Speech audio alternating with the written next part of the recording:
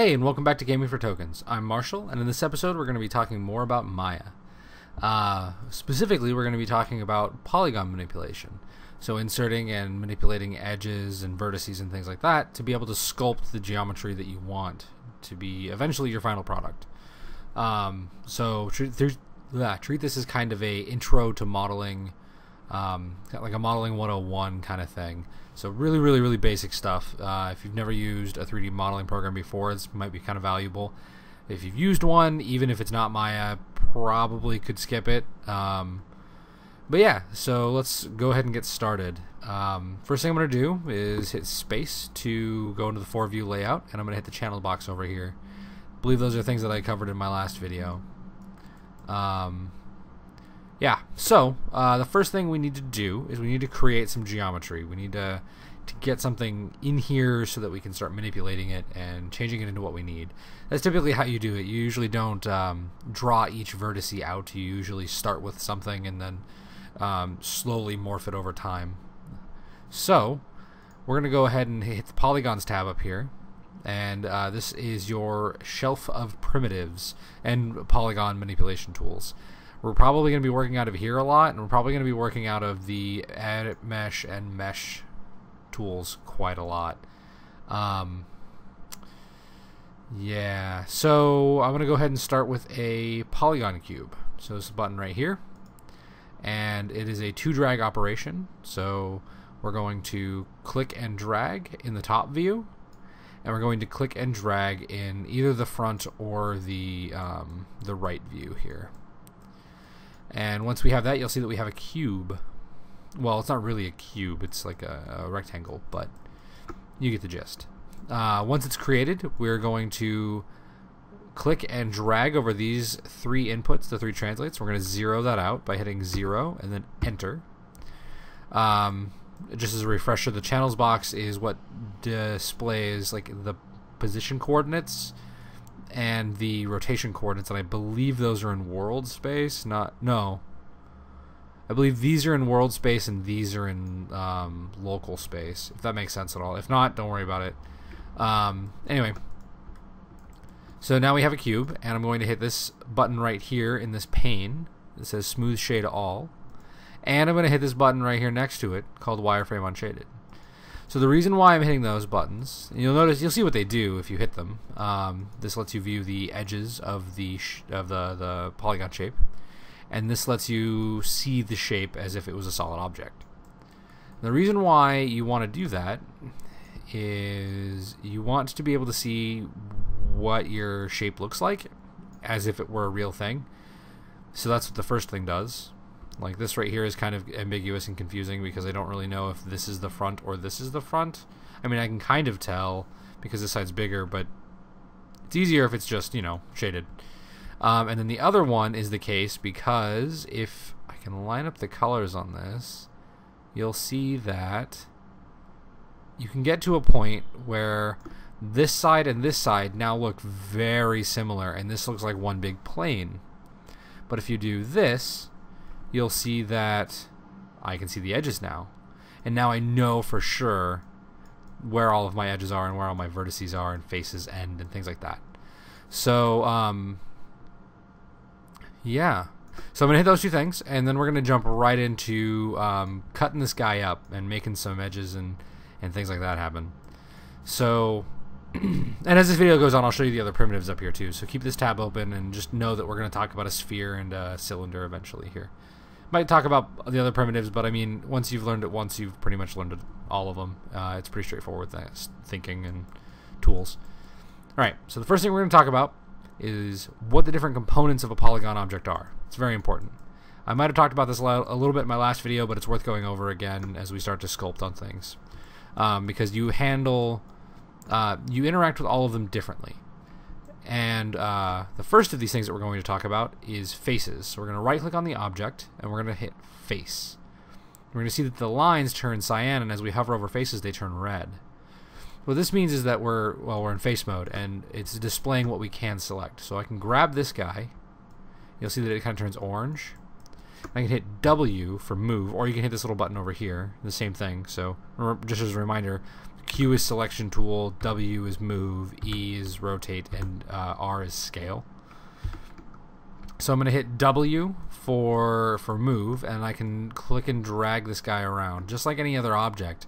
I can even grab the middle of this and, like, you know, really warp it and move it around. But I'm going to undo that for now. So yeah, I can grab faces, I can move them around. So these are faces. The next type of thing we want to talk about is vertices. Vertices are kind of important.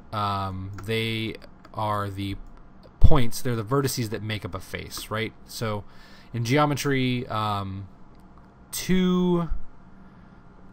single point is nothing. It's volumetrically nothing. It is effectively just a point in space. And as far as 3D modeling goes, a point on its own is essentially useless. The same thing could be said about a line or 2 points. You can't really do a whole lot with just an edge. Now, once you have 3 points, you end up with a triangle. So for perspective here, you don't have to follow what I'm doing.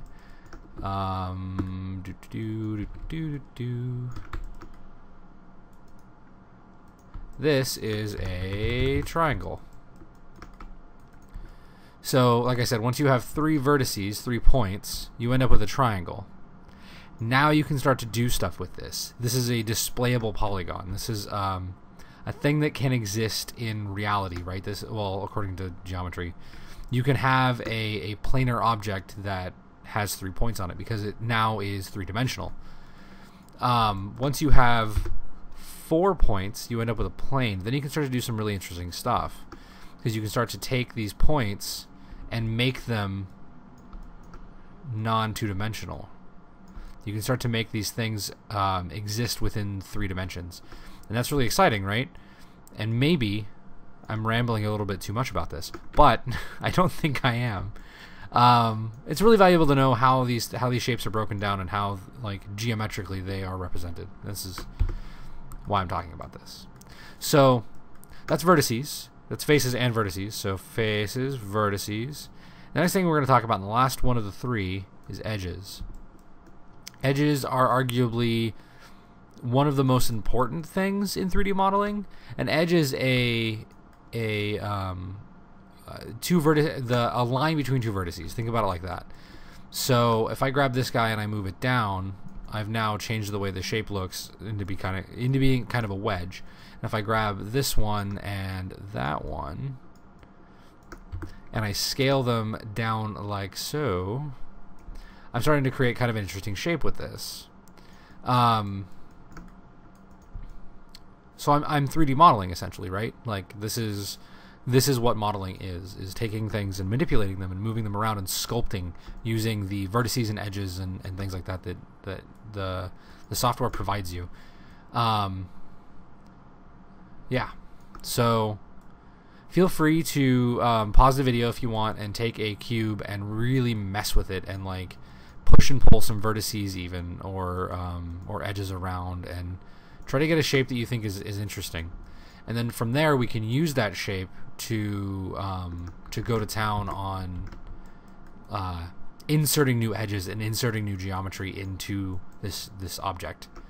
Alright, so go ahead and pause the video, mess with something, and then go ahead and restart. Alright. So hopefully you've done that. If you haven't done that, it's okay, I guess. But you should do that. You should do that thing. The next thing we're going to talk about is what a loop is. A loop is this is technically what's called a ring. They're all loops. I think of them all as loops, but in the program they labeled them differently. So this is an edge ring. It is a loop or ring of faces. Now, did I say edge? I meant face. It's a face ring or face loop. I prefer to call it a face loop, but the program calls it a ring, I believe. And you can access that through, where is it? 2 faces? Nope. Okay. The way you select one of these is you grab a face and then you grab an adjacent face by via double clicking and holding shift. So you get a ring. Here, I'll try to do that again. So if you grab a face, you go to one of the adjacent faces, holding shift and double click, it'll select a ring all the way around. And it does that for any ring of connected faces. So it's not just, not just one.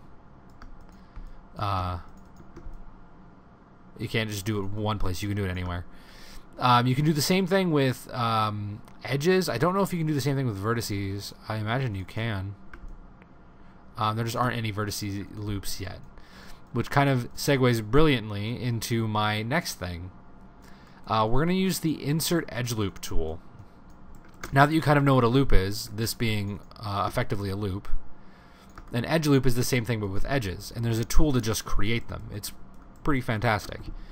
So under Edit Mesh, there is an Insert Edge Loop tool.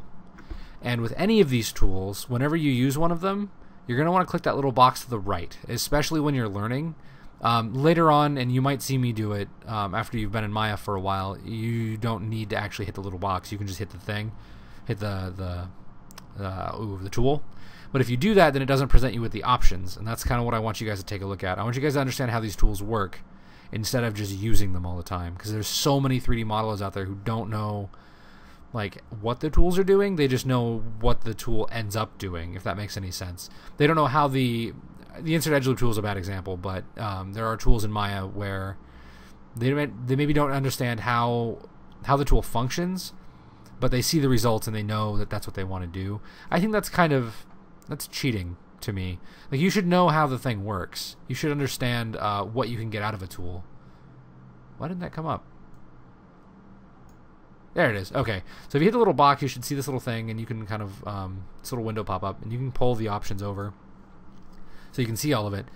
And what these do is this is the default settings, by the way. Oh, if I didn't say, this is a new computer and a new mouse and keyboard. Everything's new. So this is a fresh install of Maya. So everything that you're seeing here is something that you should be seeing on yours as well if you're using Maya 2014. You might see different things, and things could be in different places if you're using the newer version, 2015. I've used it a bit, and they've kind of rearranged things, and I'm trying to get my hands on a copy of it so that I can upgrade. But anyway, for now, this is a default install of Maya 2014. I haven't changed any settings or anything yet, so you should be seeing what I'm seeing, hopefully, if you're using 2014. Anyway, so what you're going to see over here is relative distance from edge is going to be automatically checked. Equal distance from edge and multiple edge loops are the other two options. Multiple edge loops checkbox thing down here is unchecked. That only works with multiple edge loops being checked. Autocomplete, fixed quads, those are checked. Insert edge loop flow, yada yada. I don't think these have tooltips. They don't. Smoothing angle is 30, and I can kind of talk about all this means. The gist is you don't have to touch any of this stuff to start using the tool and creating edge loops. If you just grab any of the edges, so any edge along the shape that you messed with, just click on it and hold down, and you'll see that you have this like green ghosting of the tool, and you can kind of choose where you want the edge loop to be, and as soon as you let go, it creates the edge loop. Now if you click again, you'll get another one, so maybe you want to be careful if you're just like clicking around like crazy. But that's essentially what this tool does. I'm going to undo these two changes and show you guys the other options on it really quick. So equal distance from edge is interesting because, so if you look at this, see how this is staying relatively like straight up and down according to this view. It's staying, all of these verts, let's see here. This guy right here, this little vert, and this little vert are staying in equal distance away from the edge from where they started. It's kind of a hard way to it's kind of a hard thing to describe. Think of it like a ratio, right? Like if I click here, they're both going to it's going to use the distance from here to there as a reference point for the ratio of what it should be from here to there, and this is going to stay relatively straight along that plane. So when I do this, you'll see that I get like a flat edge. Oh, it won't let me do that. Oh. you'll see that I get kind of a flat edge that is pretty much parallel with this, depending on where I clicked on the edge there. Compare that to the relative distance from edge, and you'll see that the back vert down here on this screen. If you watch that, see how it like changes a ton and moves all the way up and down. It's just using this as a percentage. So if I'm 10% here, I'm also 10% there. But the other one uses it kind of like I said, like a ratio. So it's like I'm this far away here, I need to be the same far away there, if that makes sense at all. It doesn't take into account the whole line, it just takes into account where I started, if that makes sense. That's kind of the two options there. Multiple edge loops is what I end up using a lot. Multiple edge loops behaves very differently though. You punch in a number here and it goes from 2 to 10. I don't think you can go any higher than 10. Whenever I try it, yeah. It only lets you put in some, yeah, it only lets you put in some numbers. That's unfortunate. Yeah, it's actually hard capped at 10. Like, you can't even go to 11. It doesn't even let you put it in anymore. That's funny. It used to let you put it in.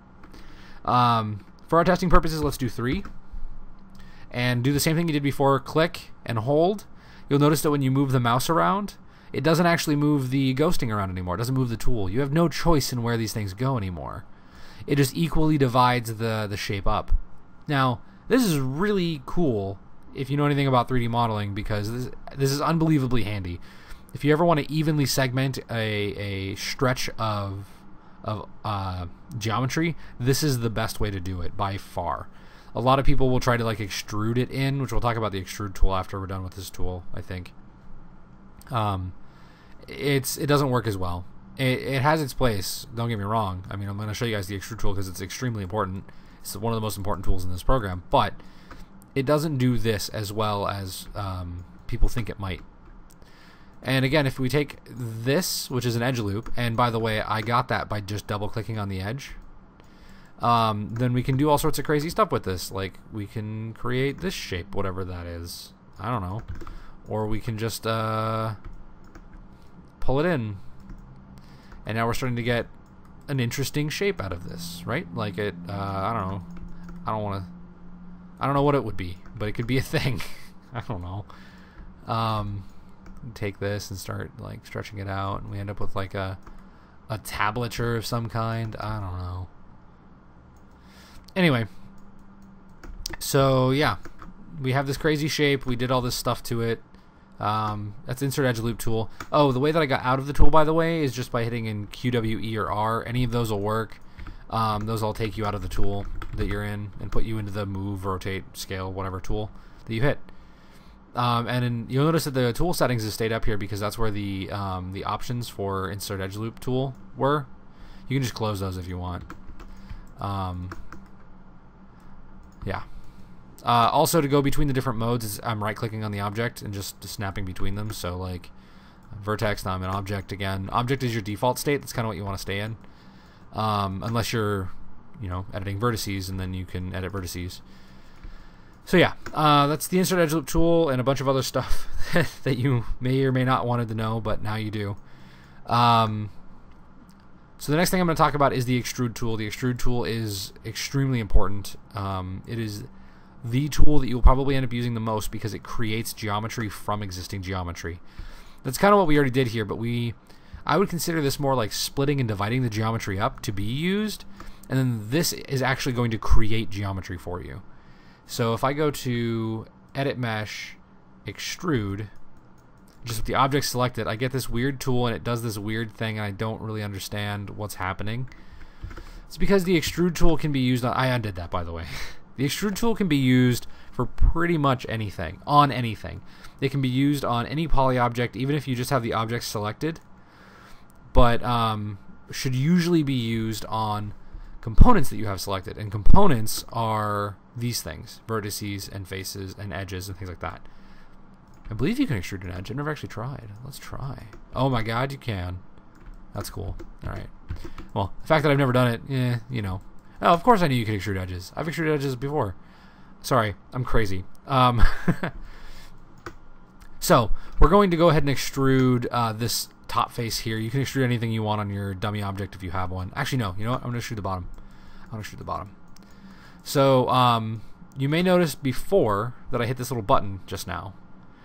A lot of your poly tools are up here on your shelf, as well as in the menus. So the first time I hit the extrude tool here, the second time I hit the extrude tool here, they're the exact same tool. They're just in two different places. For your convenience, I guess. I don't know. It ends up confusing a lot of people for some reason. But I'm going to use this one for now, even though, well, no, you know what? Let's look at the options. I said we have to look at the options. Let's look at the options. So this one came up in a separate window. It didn't come up in the tools menu, which is weird.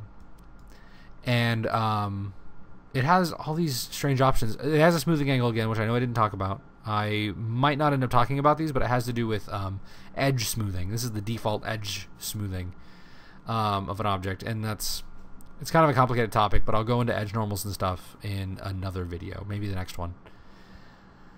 There's divisions, there's offset, there's thickness, and there's all sorts of other stuff down here. Curve, select the generated, yada yada. Basically, the thickness is this guy right here. And okay, so the extrude tool is special, and it comes up with these little things, these little like prompts, I guess, like thickness, offset, and divisions. You can actually click and drag on these, even though they don't highlight with the mouse or anything. You can click and drag on thickness, and it'll like bring the object out, and then offset will taper it, and then divisions will insert edge loops along that. So this is just kind of another way of using it. The way that I typically use it is by using this thing. So I just pull this out, and I hold Control in the scale to scale it non-uniformly along that axis, and then I will use maybe the offsets to, or not the offsets, the divisions to divide it if I want. And actually I want 3. So you'll notice you can select those numbers too. And that creates us that geometry. Now if I hit G for repeat last tool, that's a very, very important hotkey for you to remember, is G. The letter G as in good. It repeats the last tool again, and you can like start again, and you can create more and more geometry with it. That's really, really handy and important, and it'll make you really, really fast if you're always using G. So without even using the extrude tool, I'm going to select here, and I'm going to double click to select that edge loop, or the face loop, and I'm going to hit G again, and I'm starting to get this. You can see how this is very iterative and fast. Like I'm extruding, I'm selecting geometry, I'm going between the different modes, I'm grabbing things, and I'm manipulating them. So you can become very, very fast with this, is my point. And there are tips and tricks and hotkeys and things like that to become faster. So anyway, that's the extrude tool. It's extremely important, and it's the only way that you're gonna probably end up creating geometry from existing geometry, just because of the nature of it. And actually, if you ever want to go back into an extrude, like I just screwed that up, I'm trying to undo. Can I not undo right now? Oh, alright. Well, either way, what I wanted to do is I wanted to insert an edge loop along this so that I can do something to it, which, thankfully, there's an insert edge loop tool, right? So I can close this extrude tool, and I can go relative distance, and I wanted that edge loop right about there. The reason why I wanted it there was because I want to grab these 3 faces, and I want to extrude that out. Anyway. Oh, not the back one. I want to do... Oh, come on. That. So if I grab these 3 faces, I can kind of extrude this out, and it creates kind of a base for that to sit in. I don't know. I think that looks a lot better than it did. I don't know what I'm making. Maybe it's a robot head. I have no idea. I'm just kind of messing around. Anyway, my point is that you can quickly bounce between tools by using G and QWER and undoing, and the hotbox here helps a lot, but you don't have to be proficient in that yet. The menus will get you there. Yeah. So that is my point there. The next thing I wanted to talk about is the cut faces tool, and what is the other one? Edit mesh. I always forget where it is too. Well, there's the cut faces tool. I always forget what it's called. Maybe it is the cut. Oh, the cut faces tool is the one that I was thinking of. Oh, well, cool. So there's the cut faces tool, and then there's the cut polygons. Oh, there's just the. Is it just cut? Oh my god, I'm going crazy. I want to say it's just cut. No, this is the one that I wanted to... Okay, yeah, this is the one I wanted to show you. So, sorry. The cut polygon tool is interesting. So going back to that, the cut polygon tool is here. If we look at the options really quick, there's not a whole lot. It's really not. Interactive is usually the one you're going to end up using. There's the Z. There's different planar modes, which is probably handy, but I wouldn't know. I've never actually used them before. Oh, it worked. So the different modes there. The ZX.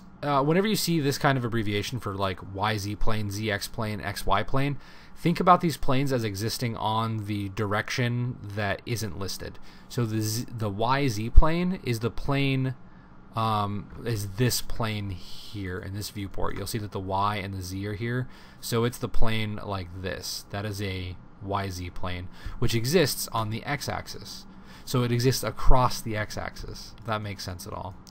A lot of mirroring and stuff is labeled this way, and whenever you mirror something along, for example, the ZY plane or YZ plane, it's going to mirror down the X-axis. So it's going to mirror from this side to that side because it's mirroring along that plane. So if we cut something along the YZ plane and we hit cut, it's going to cut it right down the middle. So that's kind of how the cut faces tool works. I would suggest just using it as interactive. That's generally how I do it, because the things, the way that I use this is typically in the orthographic views, which are these three views: the front, side, and top, or the front, right, and top, I guess. And basically what this tool does is it lets you like look at something at a wonky angle and strike a line by clicking and holding and letting go, and it creates geometry along that. This is really bad to do. First and foremost, this is like one of the worst things you can do in a 3D program, because it creates all this weird geometry like right here, where I cut through that and made like this shape, and then I also cut through that, and it didn't actually create the line that I thought it was going to make, because I thought it was going to make a line all the way around all this, and it didn't. It made this weird like zigzag thing. And it made a bunch of what we'll call n-gons, like this guy here. And you don't have to know what an n-gon is quite yet, but it's important to know that they're bad. So if you ever hear someone say n-gon, they're usually talking about something that is bad in geometry. So I'm going to undo that. But that's not to say that this tool is bad. It has its uses, just like most tools.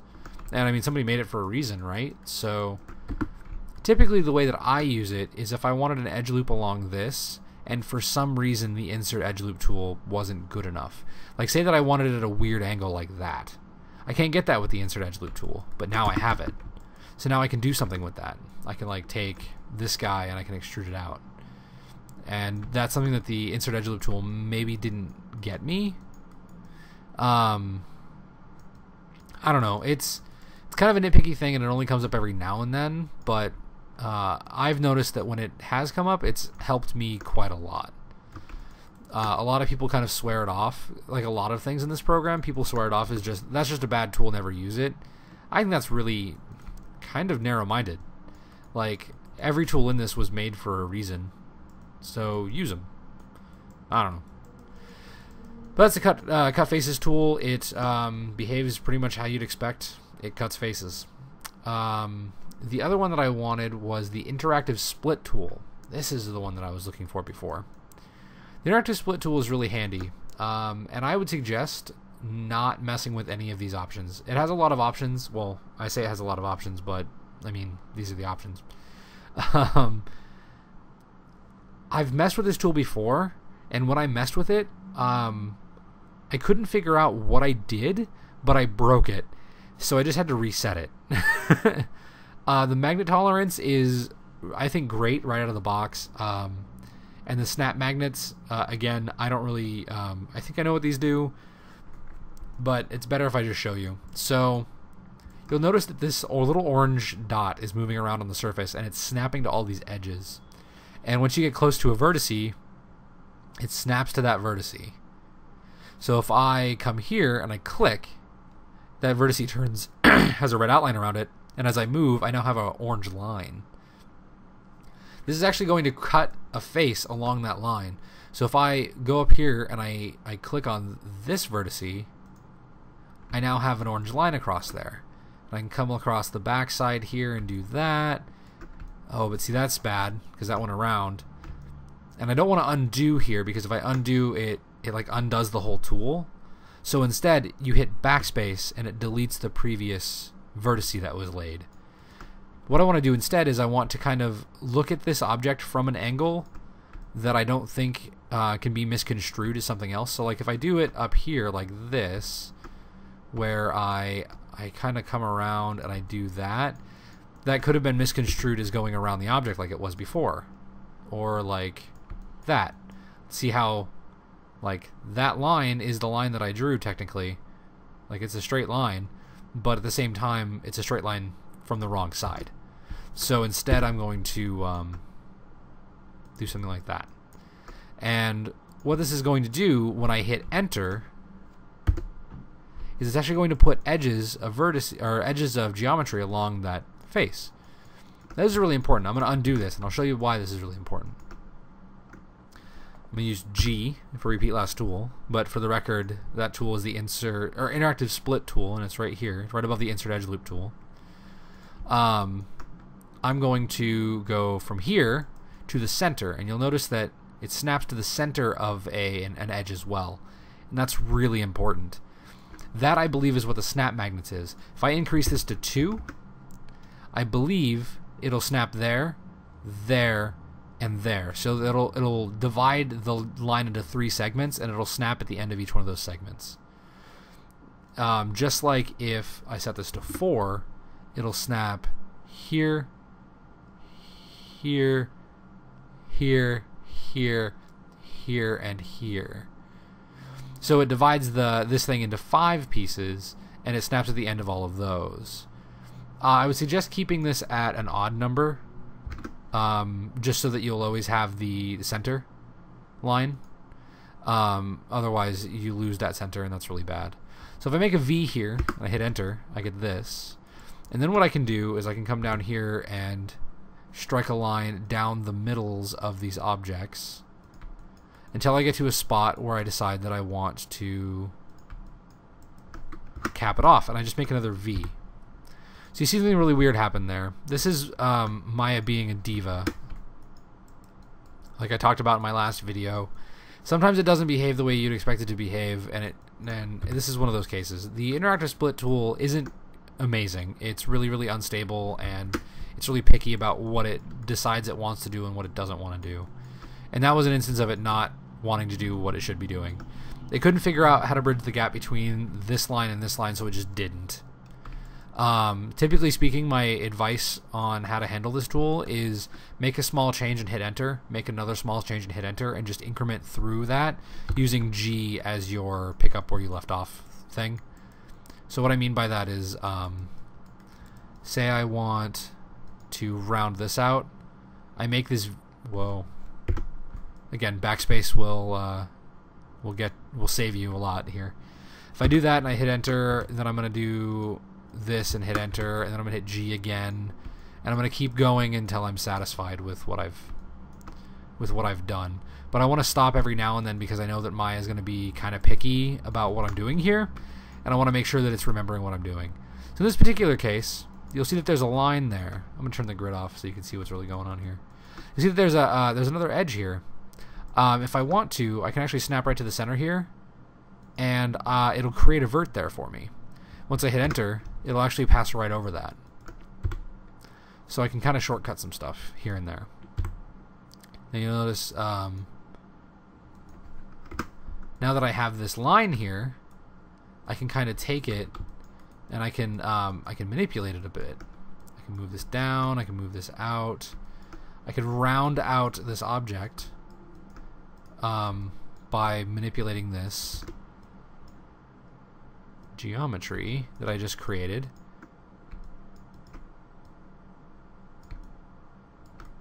And now I have this like more rounded shape where before I had a very square shape. So that's how the... Oh, and I want to do the same thing back here, right? Double click to select the edge loop, which is only that long. And I just wanted to move that out. So now I have this somewhat rounded back here, and I have a rounded bottom there, and it's starting to look a little more organic. This isn't actually going to be anything, by the way. I'm just kind of messing around. But yeah, so that's the interactive split tool, the extrude tool, the cut faces tool, and how to manipulate geometry. How to manipulate like the components of a geometric object to be more what you want it to be. The only other thing that I would talk about is, and I guess I can round the video out with this, is the oh no, I'm gonna say that for the next video. I'm sorry I teased you guys. It's gonna be kind of advanced vertices stuff next. So like merging vertices, moving stuff around and snapping things to other things, and maybe doing a little bit of more extruding and all that jazz. If you guys have any suggestions of objects you want me to make, leave them in the comments and I'll totally try my best to model it, so long as it's not like, hey, model this character from this video game.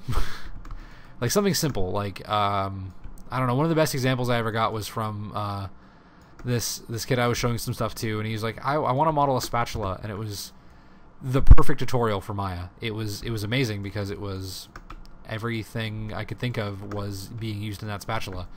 So something like that, like a simple household object, or I don't know, something along those lines would be perfect for this.